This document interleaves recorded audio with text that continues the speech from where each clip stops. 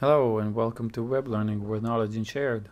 In this video I'll show you how I configure the Raspberry Pi with the OpenVPN and also Duck DNS in order for you to connect remotely to the Raspberry Pi. You can put the device anywhere and not just in your local office. This video continues from where I left off in my previous video where I showed how to do OpenVPN and use the Raspberry Pi as an SWD debugger. First thing that we need to do is we need to go into duckdns.org. We need to sign up either with GitHub or Google or any other account. And then we need to give a name to our DuckDNS configuration. After you do that, you click on install and you click on Pi. And here you can find and how to install it to the Pi. So first of all, we need to do the SSH into the Pi, make dir, how to fetch the DuckDNS. So let me show you how it's done. So I'm back to the main directory. Let's copy this, paste. This is VI, it's just like nano. Now before you copy this string, it's really important that you log in and you set your DuckDNS name. This string will change depending on the naming that you have and the token. So it's really important that first of all you log in, you set your name, and then you copy this. I will copy this just for the example, but it will not work because I'm not logged in to my account. Control X, Y, and enter. Now we need to run this command, but with sudo. This command will give the duck.sh the rights to run. Crontab. Crontab is a program that runs in the background. It will always run and you can do different things to update automatically. It's asking me for the first time which editor I want to use, so I want to use the nano, so number 1, enter. There are different ways how to configure if you want to do something automatically. I will leave a link below to a site I'm using that explains how to use Crontab. We copy this line. And this one, what it means that it's going to run every 5 minutes, and then it's going to run this file, and there is not going to be any log file. Control X, Y, and enter. Now to test the file to see if everything is working fine, I will run the file now. So permission denied. Let's do +x, so sudo chmod +x. And then we'll run the file again. Okay, so again sudo.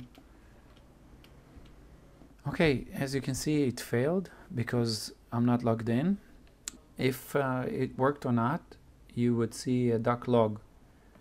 The duck log will either show you okay or coup.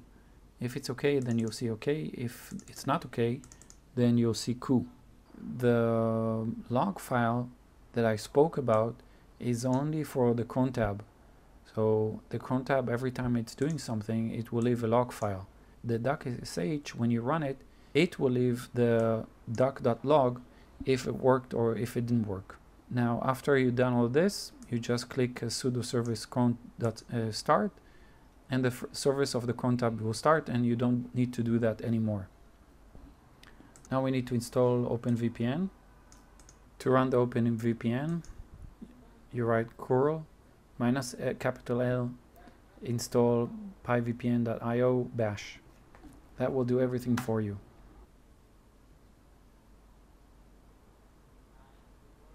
Okay, the installation finished. Click OK. OK. Now when installing this, it is really important to do that in the network that you're going to place it in, because your IP address is going to change depending on your DHCP server, and you have to find out exactly which IP address you will get in the new site. I'm going to test it at my neighbor's place, so he has the same IP addresses, so 192.168.2. something, and I know how to configure his router, so I'm going to use the DHCP reservation, choose the local user. Again, it's Pi, so that's fine. I'm going to use OpenVPN, so I chose this one. you just click up or down and you use the space to choose whatever you want. So I click down on the arrows, I click space, and that's fine. Click OK. So this is installation mode. I'll just keep everything as usual. Okay, this is the default port that you want to use for OpenVPN. Now this could be any port because the port that we need is 3333. So I can change it to 3333. But also you can change it to whatever number, because at the home router there is a table that is expecting the 3333 or any other port, and then it can change it to a different port number. I'll show you this at the end, but I'll keep this simple, so I'll do 3333. Click OK. Which DNS provider? I'll go and choose Google. Now here is the place where you need to decide on where the traffic is coming from. I'm hiding my IP address because this is my home IP address, but we need a DNS entry that we did from Duck DNS. So I'm choosing DNS entry and I click OK. This is where I put my Duck DNS name. So this could be Duck DNS. So this is x66.duckdns.org, and the x66 is the actual name that you gave in the Duck DNS place. It's asking if it's my public DNS name. Now it's going to generate the server key. This is for unattended upgrades. So that's it. Now we need to run the PiVPN add in order to add the user. So I'll click OK. I don't want to reboot now, I'll reboot after. Here I'll do PiVPN add. I need to put a client name, so I can call it PiVPN SWD. So certification day, how many days? You can put the maximum. I never remember what is the maximum, so I always do 9999, and then it tells me, oh, there is an error. So I'll go back, Pi0 SWD, and the maximum is 3650. Enter the password for the client, whatever password you want, and give it another name, give it the same password, and that's it. Now, really important to see that your Pi0swd.ovpn was copied to home PiVPNs. Do copy this. I do cd ls. Now we can see the file. In order to retrieve it, you can use Total Commander. I'll leave a link right here so you can see how to use the Total Commander. So here's the file. Now I can copy it to my directory. So copy. And that's it. I can disconnect now.